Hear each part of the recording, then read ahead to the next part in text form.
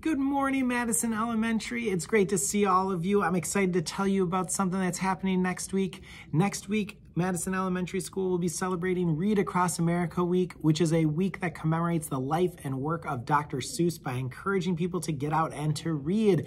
So we'll be celebrating by having some really fun dress-up days here at school, but we'll also be having some really fun reading contests. Here's how your contest works.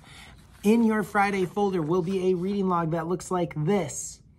Each night that you read with an adult for 20 minutes, you can put the date, the books that you read, and get mom or dad to sign it right here.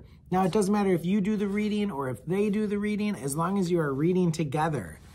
For each day that you complete your 20 minutes, your teacher will give you a raffle ticket. That raffle ticket, you'll put your name on, you'll put it in your raffle ticket bucket. And on Friday, we're gonna select 3 winners from each class.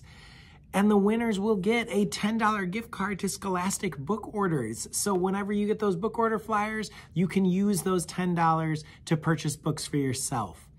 All right, I wish you the best of luck, everybody. We'll see you next week during Read Across America Week. And of course, happy reading.